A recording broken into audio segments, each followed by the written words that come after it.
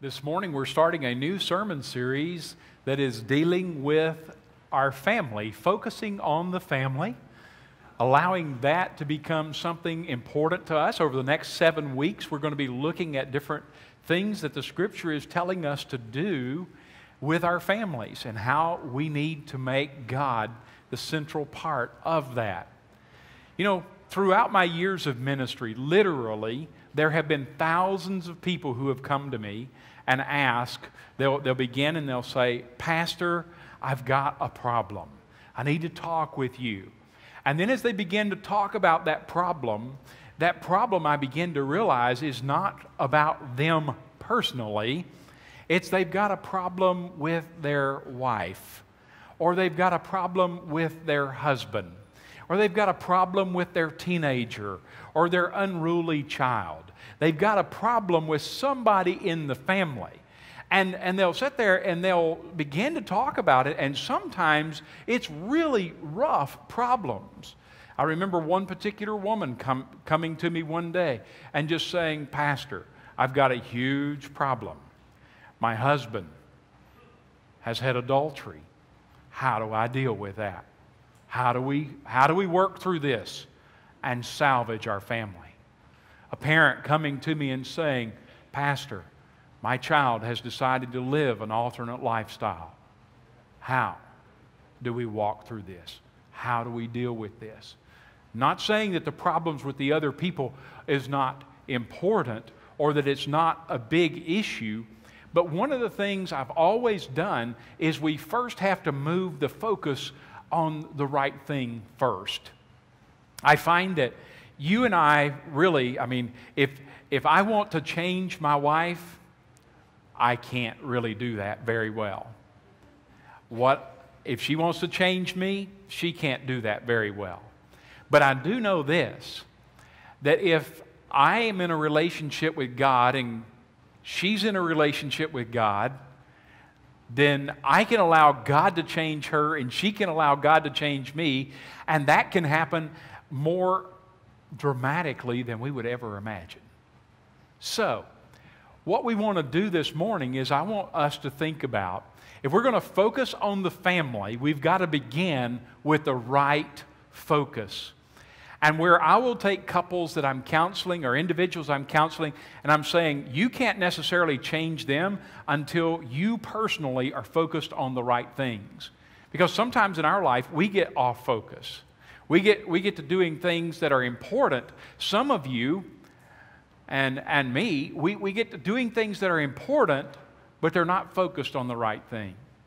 I want us to look at Colossians chapter 1, verses 13 and 14. And you're going to go, "Well, what does this have to do with family?" And at the end of this message today, I hope you understand very clearly what it has to do with family. "And he rescued us from the domain of darkness and transferred us to the kingdom of His beloved Son, in whom we have redemption, the forgiveness of sins." Now, if I'm going to focus on my family, to change my family or influence my family in a very positive way, then I've got to first make sure that my first love is right. Because, folks, nothing is right until our first love is right. I watch as couples come in for counseling and they're wanting to get married. They're in love with one another. Man, they're so much in love with one another, they can't see a single problem being a problem. And they look and they go, "Oh, it doesn't matter if he does really weird things, like keep his socks laying on the couch. You know, it doesn't matter if he does put the toilet paper on the roll the wrong way. It doesn't matter about any of those things. I love him." And she'll have the same types of quirks, and he'll love her. And they'll walk down the aisle. We'll watch that beautiful bride come down, and they'll stand here on the platform, and I will ask the bride and the groom to make vows to one another, where they say, "I'm going to love this other person, whether they're rich or poor, whether they're sick or healthy, whether they're good or bad. I'm going to love them with everything I've got till death and death alone separates us. And that all sounds good. And it's important. But one of the things I talk with the couples about before they ever walk up here is that if the husband loves his wife with all his love and passion, and the wife loves the husband with all her love and passion, and God is not the first love of that family will miss out on what their life can be. Because see, if I'm loving my wife with everything I've got and she's loving me with everything you've got, and we're not loving God first, then we're going to miss out. We're going to go opposite directions. And you watch families fall apart, and you watch families that come apart in that whole process. Now, I know that we're told so many things in our world that sometimes we begin to believe. One of the things I look at is we're told, at least we're told in the United States, about 50% of all marriages in the United States end in divorce. And we're told for a long time that that includes Christian marriages. So basically you look at it and go, 50% of Christian marriages end in divorce, Christian percent of non-Christians marriage end in divorce, and so it's just basically a wash. It really doesn't matter whether you believe in Jesus or not, because it's all the same. And you'll see that information out there, and you'll hear it touted and everything. But you know what? Some researchers began to really look at the numbers, and they found out that that's a lie. That is not true. Do you know if a person loves Jesus Christ as their focal point, as a husband and a wife, and the husband and the wife are praying together, and the husband and wife are seeking God's will in their life, and the husband and wife are coming to church together, and they're giving God glory in their family, do you know what the likelihood of divorce is? It's less than 5%. Matter of fact, some studies would say it's even less than 1%. You know what? Loving Jesus first makes a huge impact on your family. You can't love something else first. Some of you have decided, this husband of mine is not able to be loved completely, and I really can't have a relationship with him, and I really can't do anything well with him. So what I've done is I've substituted my relationship with my children. My children are the focus of my family, and they're my first love, and they're the ones, after all, they're the future. You know what? Those kids have no future if you don't.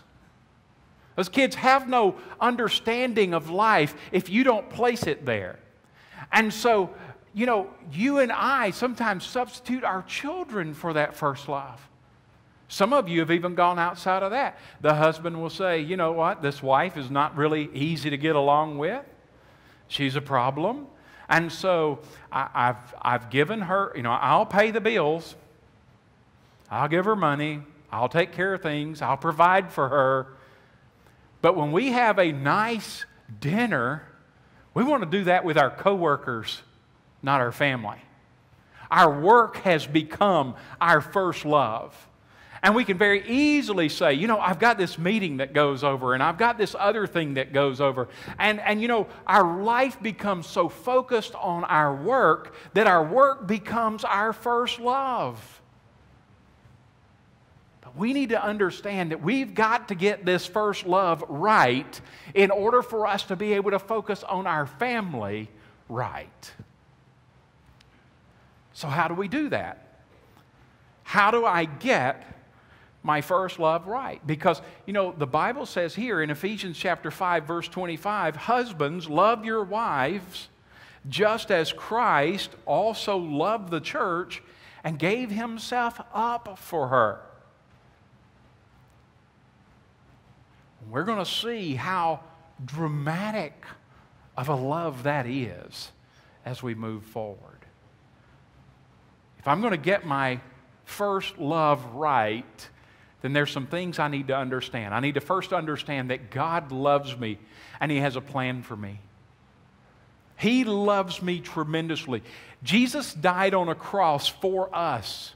He gave His life for us. In John chapter 3, verse 16, it says, "For God so loved the world that He gave His only begotten Son, that whoever believes in Him shall not perish, but have eternal life." When we look at this passage that we started out the sermon with, it says it's the beloved Son that has changed the whole nature of who we are. Jesus loves us. He loves us completely. He loves us no matter what is going on in our life. He says that He has come that we may have life, and that much more abundantly. So if I'm going to get my first love right, I've got to understand it's Jesus that loves me more than anything or anyone else. You know what? Your job may say, "Oh, we love you. We love you. We can't do without you." But you have a heart attack and die, and you know what? Your work doesn't miss a beat. Not a beat. You know what? They look at some other person in the same office and they go, "Oh, we love you." Take over his work. And never even think about you again. I remember my dad making the comment, the hardest thing about retirement was that he went from indispensable to unneeded instantaneously. Wow. If you're going to love your work more than your family, I want you to understand, your work one day is not going to need you. Your family is always going to need you. And you need to love them, and you need to love God with all your heart. The thing we need to understand also is that if I'm going to get my first love right, I need to understand that my rebellion separates me from God. And we are rebellious. We're people who have to get our own way, do it our own way, think about it our own way. We're the ones who are always right in the relationship, right? I mean, when you're arguing with your spouse, is your spouse wrong or you? It's always the other person. You may go, "Well, you know, I may have a fraction. You know, out of 100%, I may be 5% wrong." When in reality, if you were to lay it out, you're 50% wrong, they're 50% wrong, but you're not willing to give and they're not willing to give, and your stubbornness is basically saying, "I'm willing to just let this fight keep on." You know what? God is 100% right. We're 100% wrong in the rebellion. God loves us. And He says, "Hey, I've got a desire for you." But the Scripture tells us in Romans 3:23, all of us have sinned and fall short of the glory of God. Every one of us are short of what He wanted. You know what? Those same couples that come up here and get married, who are madly in love with one another, who cannot see each other's faults, who could not ever think of not loving that other person, 18 months later are in my office going, "What happened? Who did I marry? What in the world is going on?" You know what? Why? Because they failed to live up to the expectations of another human. Well, here's what I want us to understand. We all have failed not to live up to the expectations of God, because the expectation gives the idea that somebody's asking or wanting or thinking something that you may not possibly be able to do. But God knows exactly what you're capable of. He's requiring of you exactly what is that requirement. And He says every one of us fail at that point. Jeremiah says our heart is deceitful and it's wicked more than anything else. And the wages of sin is death. But you know, there's something wonderful too. The third thing we need to know if we're going to get our love right is we need to know that Jesus died for my sins. Jesus died for my sins. This passage says that He has rescued us from the domain of darkness. He has rescued us in that He has paid for my sins. He didn't overlook my sins. He's paying for them. And it's the idea of this is a done deal. And it's so neat. But 1 Corinthians chapter 15, verse 3 and 4 says, Christ died for our sins. He was buried. He was raised on the third day according to the Scriptures. You know, Jesus died so that He could pay for my sin and your sin. But yet at the same time, Jesus didn't stay dead. If I go and let's think of somebody famous. I mean, if you're a pianist, you may think of Beethoven. I mean, anybody ever heard of him? Yeah, most of us have. You know what? He died. Yeah. And you can go and talk about his grave, and you can see that. You know, I can look back and I can see, you know, there's some famous people in the past that I admire, and the thing is, I can go to their grave. You know what? If you go to Israel today, you can go to the grave site of Jesus, but not the grave of Jesus. There's a huge difference. A grave site where He was laid temporarily because Jesus didn't stay dead. Jesus came alive. And in that, He paid for our sin debt. He rescued us. He gave us spiritual delivery from all the issues that were in our past. And you know what is interesting? When Jesus pays for your past and my past, it's final. It's done. It's over. That's hard for us to imagine because it's like recently I was talking with someone and they made the comment that their wife made a statement to them, and all of a sudden they had a flashback to an argument 12 years earlier that was very hurtful. And it's an argument that they forgave their spouse for, but he said, all of a sudden, I was right back there. And I have to remember, I forgave her for that statement. I forgave her for what was going on. But man, in my heart, all of a sudden, I was right there. I want us to understand that when Jesus forgives us of our sins, when we are forgiven, it is done away with. Jesus isn't sitting there going, well, you know, you have messed up for the 584th time in this one area. That's not to even account for the other 1,084 in the other area. I'm keeping a record here, you see.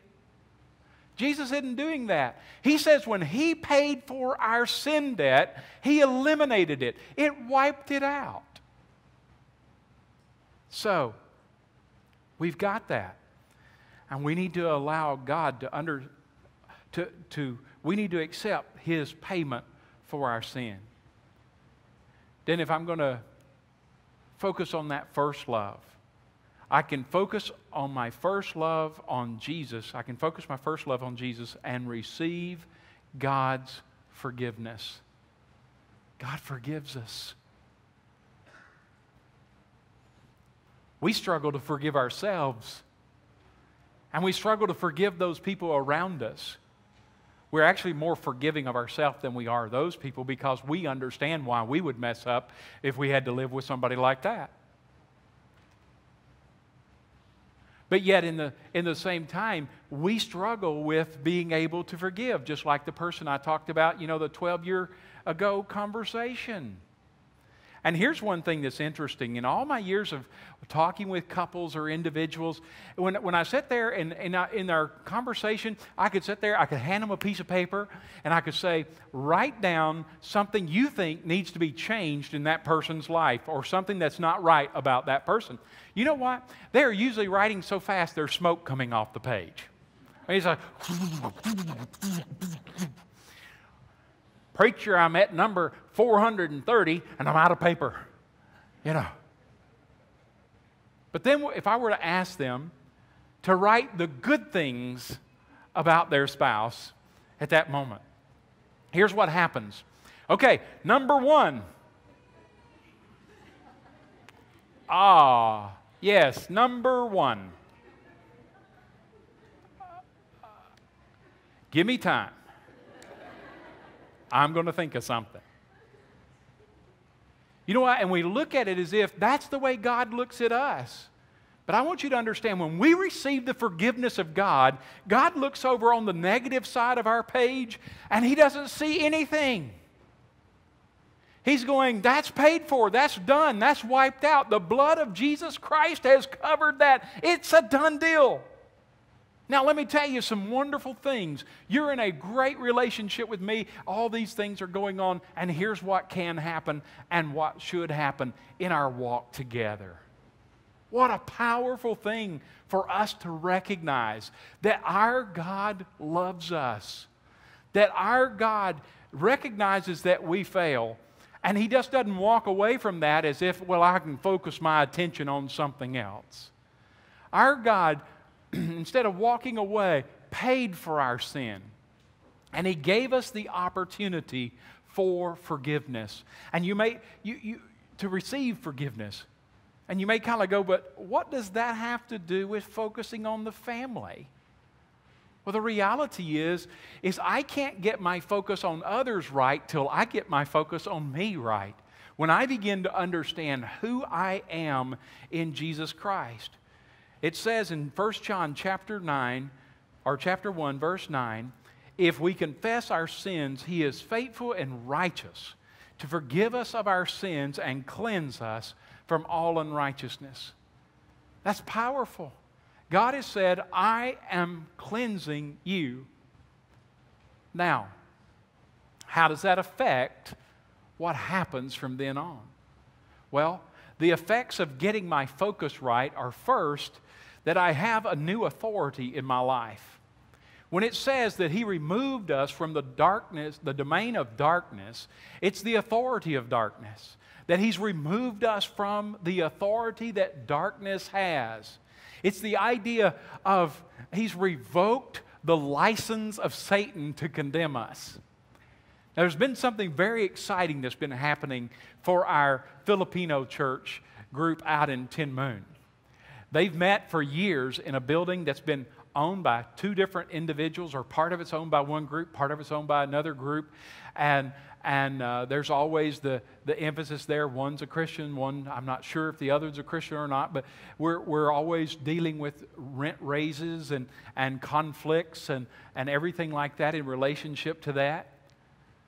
But about 3 weeks ago, they began worshiping in their new space because we talked to them about, hey, you need a better space. You need a bigger space. You need a space where you can grow and where you can minister and do something different. So we helped them, and we rented a new space. They began worshiping in that new space 3 weeks ago, and it is absolutely amazing. But you know what? What if today, during the worship service, the old landlords were to go into the worship service and after the worship looked at Pastor Rodolfo and says, you know what? You've got to get out of this building. What would he do? He'd kind of look and go, what do you mean? You're the landlords from the other place. You have nothing to do with this building. This isn't yours. You don't have any authority here. You can't tell us that we have to leave. We've got a new landlord. He's very pleased with us, and everything's working fine, and He's the one that will make the decisions. You know what? When this scripture says we are removed from the domain of darkness, it says Satan no longer has the ability to come into your life and force you into anything. Period. You're free of that. God has given you something very, very special. The darkness legitimately cannot hold any power over you. And your focus can be on the right things. Paul told us in the Philippian letter that He, talking about Jesus, who began a good work in us, will perfect it until the day of Christ. Wow. Our citizenship isn't here anymore. It's in heaven. When we have a relationship with God, we're freed from all of that. The second thing is, I have a powerful new relationship. Now, in this new relationship, it says here, it says that we are transferred, we're rescued from the domain of darkness, and we're transferred to the kingdom of His beloved Son. Now, it's interesting, most of the time when Paul talks about being transferred into the kingdom of heaven, most of the time when Paul talks about the concept of our future life, it truly is, he's talking about something in the future, like after we die. Many times when he's speaking, he'll talk about how Jesus is very real in our life right now, but there's some ultimate blessings that are coming way out here after we die. But that's not what it says here in Colossians. In Colossians, Paul is trying to help them understand that this transfer into the kingdom of God is right now. It's immediate. On the day we give our heart and life to Jesus Christ, we become participants in a new relationship. We are the sons of Christ. We're the sons of God. We are like the firstborn son. Now, that's not a huge deal in our world today, in many of our societies, but in biblical days, let's say there were 10 boys in the family. The firstborn son got 2/3 of absolutely everything. And son 2 through 10 had to equally share the other third. Kind of tough, isn't it? But you know what? The Lord says the type of relationship He brings us into is one where we are all just like that firstborn son. We get that blessing.